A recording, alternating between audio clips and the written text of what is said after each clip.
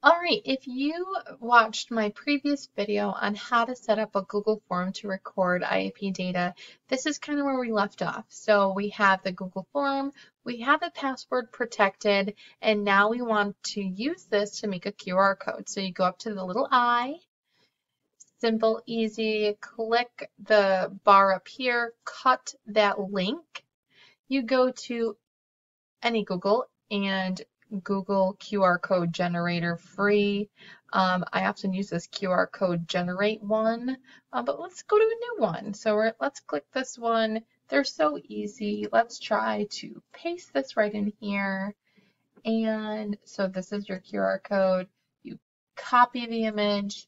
You go to whatever it is you are using. Um, So then you are in your PowerPoint. I use PowerPoint for everything, and then you go ahead and you put in your QR code. There's lots of ones, the ones that I've used before that come with like a little pretty background. You don't need it to be pretty, it just needs to be simple. And then you would give this to anybody that would be working with the student. Maybe you don't want it to say Sammy's IEP goals, you just say Sammy Smith. Um, and then that's it. I mean, that's super private, it's password protected, and you're all done.